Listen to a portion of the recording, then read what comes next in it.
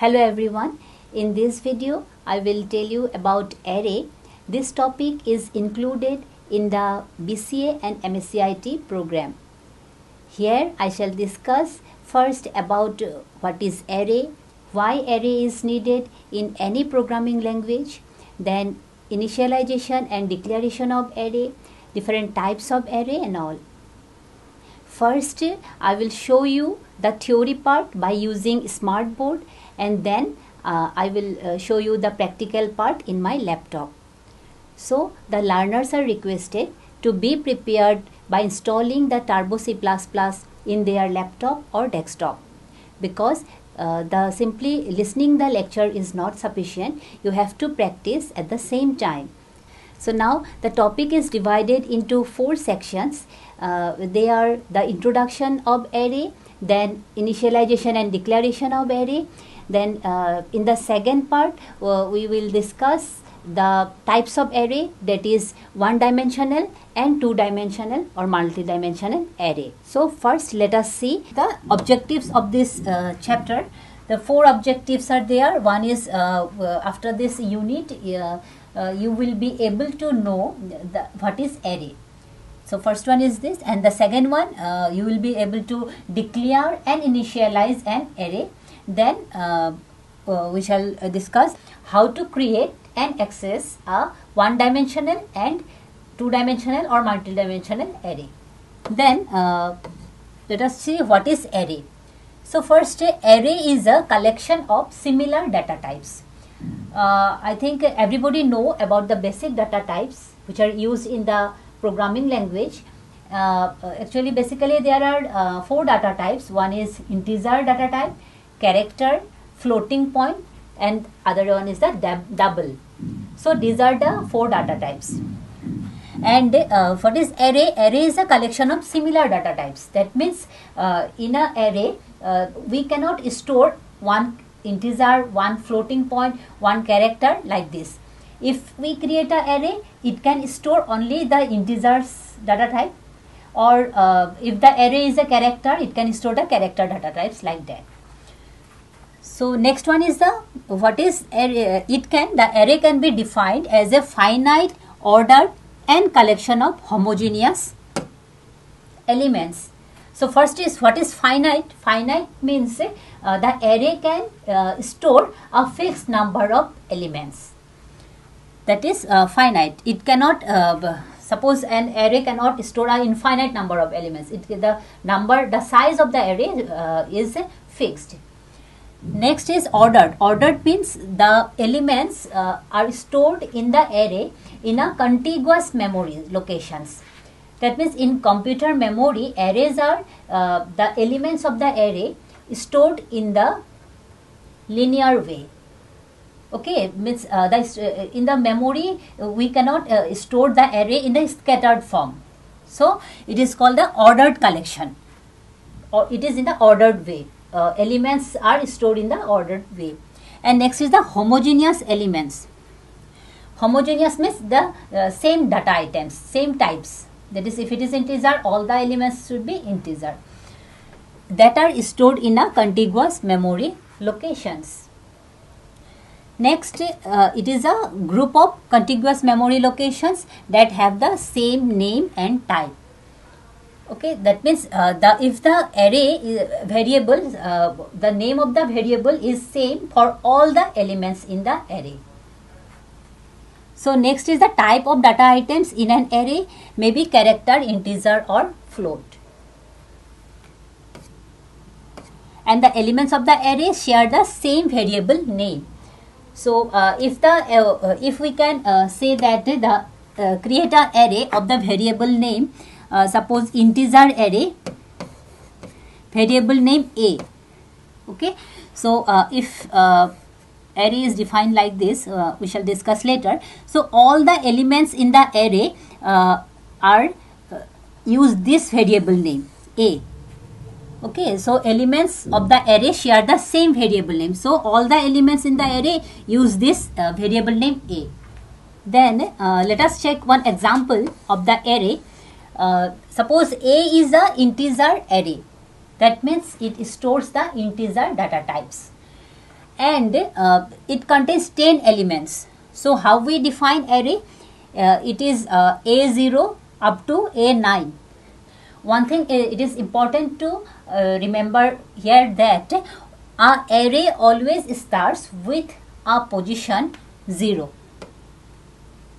That means it starts, the first position of the array is always starts from 0. So if it is contains 10 elements, then how many the positions will be from 0 to 9. Okay. And the elements of the array A referred by giving the name of the array followed by the position number.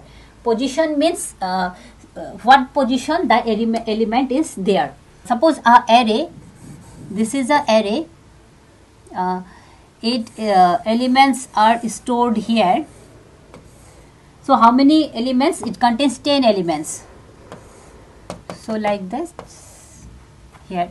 So first position, so this position is A0 and next one is the A1. So like that it goes. So first the elements of the array A is referred by a given name of the array followed by the position. So this 0 is the position. Which position? The first element. This is the first element. So 0 means the first position of the array. Suppose in the first position it contains the number 2. The element is 2. It is in the first position where it in the array name A. Clear? Then the first element in every array is the 0th element. Already discussed. Always the first position is A0. Then the elements of the array A is referred as a second element is A1. Okay.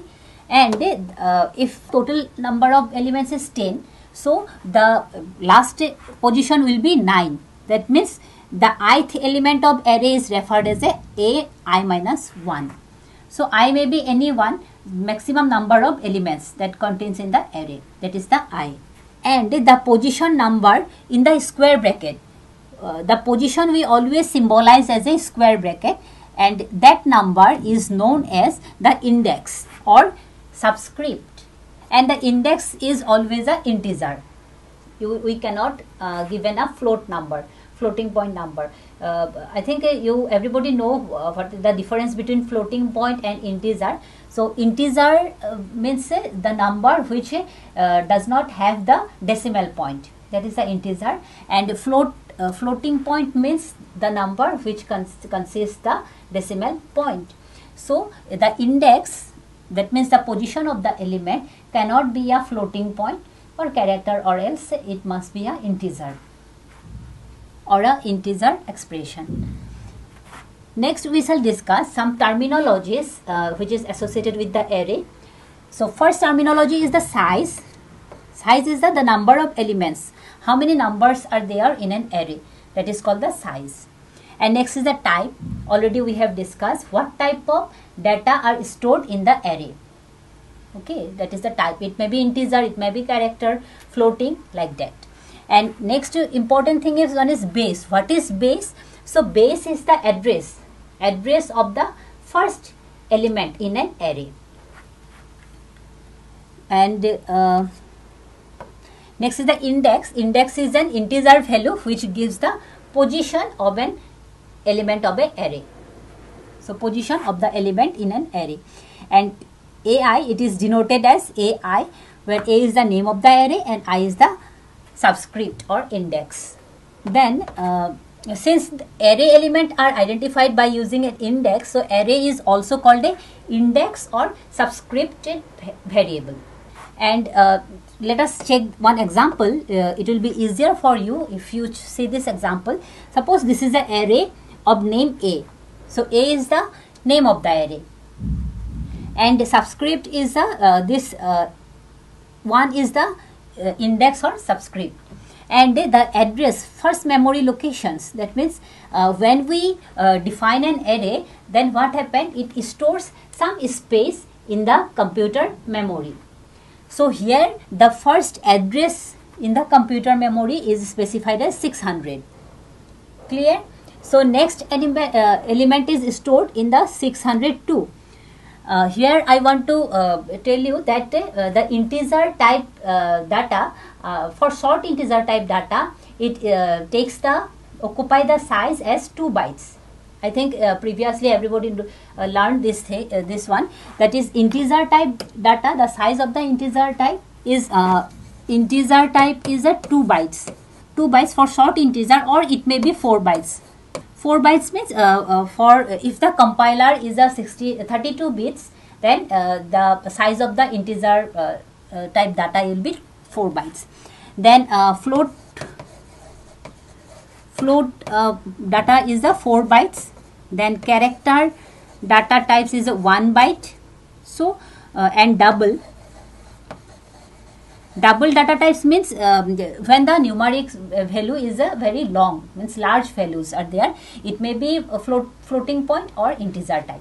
So double data type size is the 8 byte. So these are the size of integers, different data types. So here, since this is the integer type, so it stores 2 bytes. So here 600, next address of the next element will be 602. Then again next is 604, so like that. And the last address of the last element is 618. And these are the elements. What are the elements here? First element is 10, second element is 12, like that. And the last element is 89. So these are the elements. So here in the introduction of the array, what we have discussed, first we came to know that what is array. Array is the collection of similar data type. Next we came to know some terminologies associated with the array. So first we learned that the type of the array, size of the array, index and base. Now array declaration and initialization. So when we declare, the array declaration can be done in various ways. And usually we declare an array or initialize an array in the beginning of the program. So how we declare an array? To declare an array, first we have to specify the data types, means what type of data are stored in that array. Next we have to specify the name of the array, that means the variable name. The variable is array type variable, and what is the name of the variable.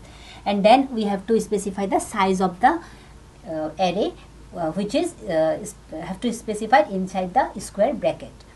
Then what is the syntax? First is the array data type, it may integer, character, float, like that, and then the name of the array, then the size of the array, and the size is within the square bracket.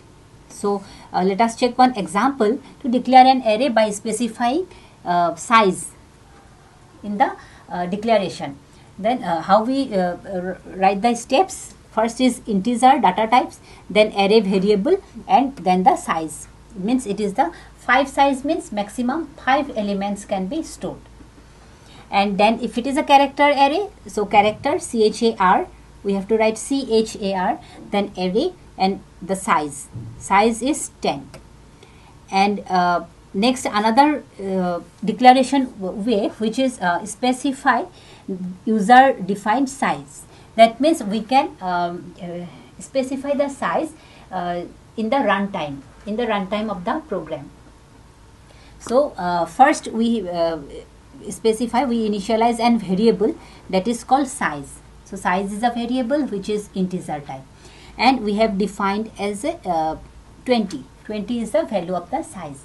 Then here next we write the integer array size, means array is the variable name and size means it takes the value 20. Okay, so these are the steps, different way to declare an array. Next, another way, an array without allocating the yes, if we are not specify the size of an array, then what happen? Some garbage value, it takes some garbage value in the size data, then there may be some error in the program. So we have to specify the size of the array in a program. Next we shall discuss why we need an array. First, suppose if we have some small variables, suppose 3 variables, then we can define it the three variables. Suppose variable A, B or C. Okay, suppose we have integer. Suppose variable n1 we can define. It is an array of size 5. Then integer n2, this is one array of 10 size, or integer n3, so this is one array. Now if we have more variables, suppose 50, 100, if we have more variables, then how we can define? We have to write 50 times integer n1, integer n2, integer n3, like that. So it is not possible. So in that case we can use the array. Okay, let us see one example why we need an array. Suppose there is a cricket match has been organized between two teams A and B. Clear? So and we need to record the scores of team A. So how many players? There are 11 players. So we can integer score. Suppose variable name is bat underscore or score 1. Okay. So this variable stores the run of the first cricket player. Then we can define up to 10 numbers of players. So we can write integer bats score 2, 3, 4 up to 11 players. So 11 variables. So it is very easy. But if we want to store the variables that is run of the whole match, suppose there are 3 teams. So for 3 teams we have to store the runs for all the team members. So how many variables are required? 33 variables are required. So in that case we have to use an array. How we use?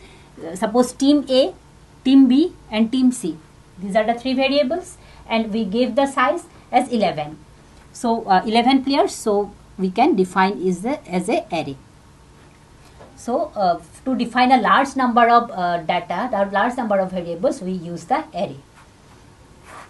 Next, array initialization. How we initialize an array?